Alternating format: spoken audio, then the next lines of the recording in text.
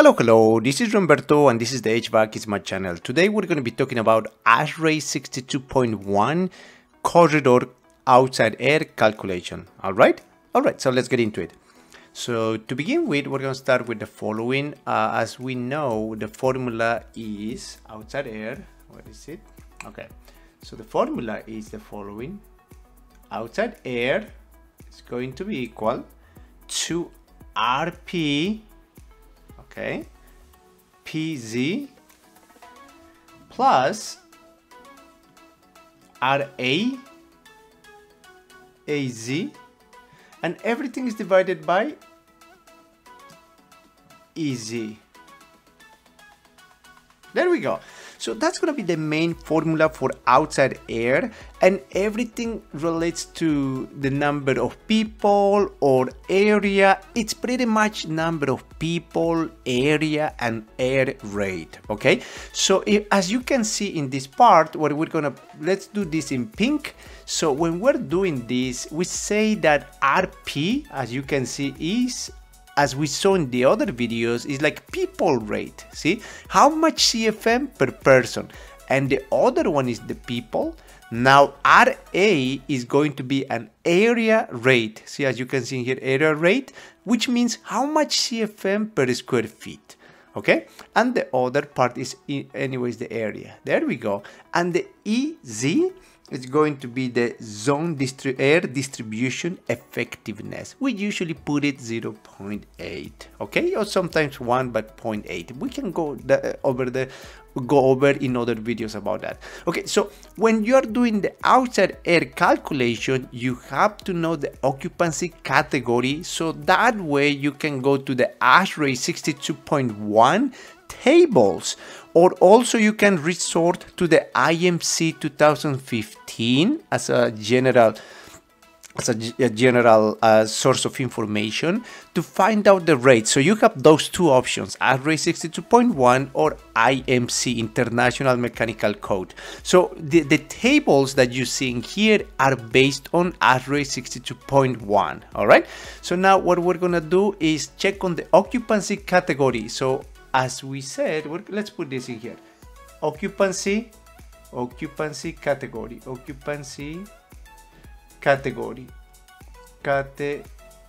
category. Okay, so for the occupancy category, what we're talking about is we're trying to obtain the outside air or fresh air or ventilation CFM for corridors. Okay, corridors. Okay, so now the corridors, the corridor could be located in a commercial area or could be applied to a dwelling unit. So in this case, that's why I put in here, this table is from ASHRAE, and you can, as you can see in here, it's under general.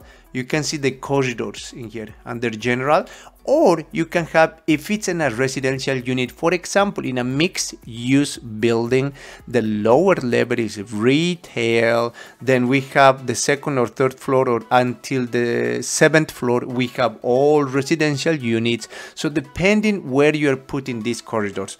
So in this case, as you can see here, we have the corridor all the way here. As you can see, there we go, all the way. This is the corridor, and the square feet for this corridor is going to be, let's say, 1020 square feet. And how do you know that? That the drawings come from the architect, so that has to be already a given. Okay, so it's 1020 square feet. That's going to be the corridor. And as you can see here, this is the elevator lobby. Let's put elevator lobby. Okay, lobby.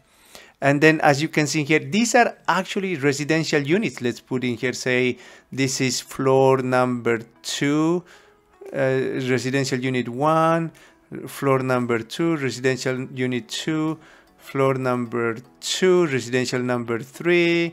As you can see, it's pretty much the same. But now in that case, we have another ventilation category for that case, which is in the same table but a little bit lower. It says residential right here, right? So if we go here, there we go.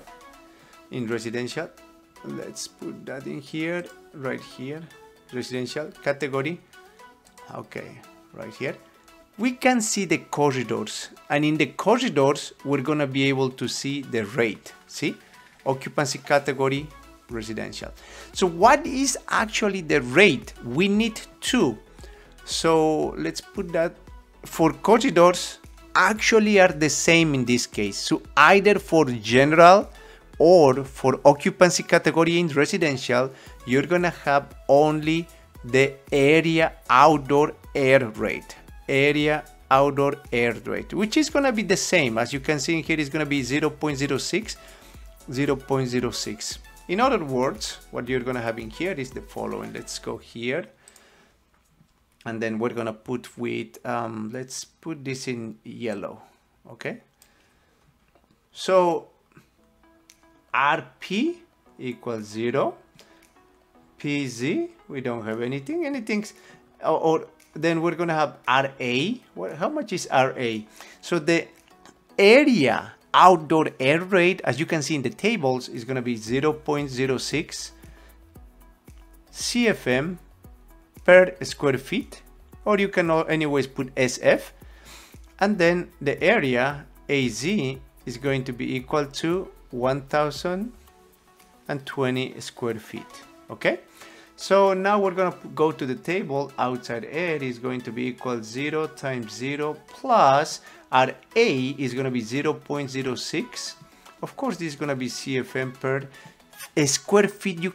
You can always write this as square feet like that, or SF times AZ, which is gonna be pretty much the area.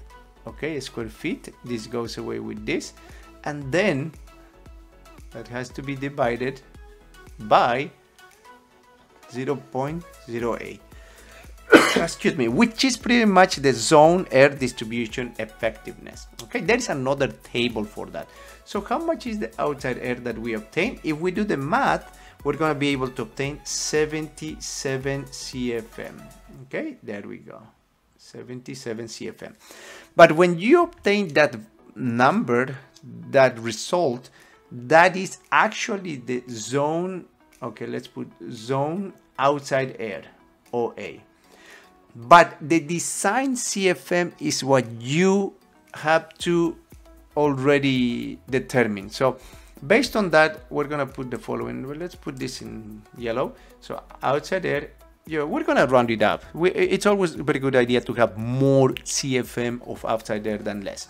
So we're just gonna put this 80. Or if it's 81 zone outside air, we're gonna make it 85. Or depends always on the designer. Okay, so this is okay, let's go here. This would be, I'm going to erase this a little bit more, so that way. Okay, let's see that. Delete. Okay, there we go. Okay, so 80 CFM. Okay, and then what is that? Let's see. That's gonna be the design CFM.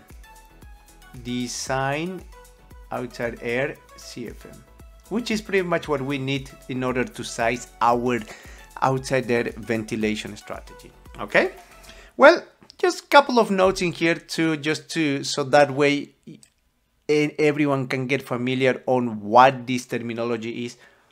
So as you remember, this part is actually what we calculate or we know as VC. VC, which is breathing zone. That's the equation for breathing zone. Okay, breathing zone. Okay, that's what the standard calls it. Now,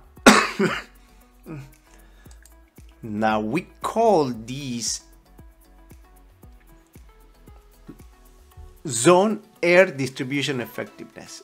Zone air distribution effectiveness.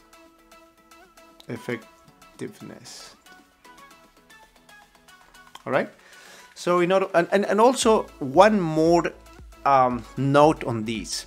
So in this case, since we do not have people outdoor air rate, which is 0, pretty much whenever they're asking you how much outside air do you need for a corridor, you can always tell them, I just need this amount of outside air. We're going to put this in green. There we go. So for a corridor, in other words, if you want to become more, you want to say this verbal, you're going to say, for a corridor, I just need 0.06 CFM per square feet. However, it's better to say, okay, for a corridor, I need 6 CFM per 100 square feet.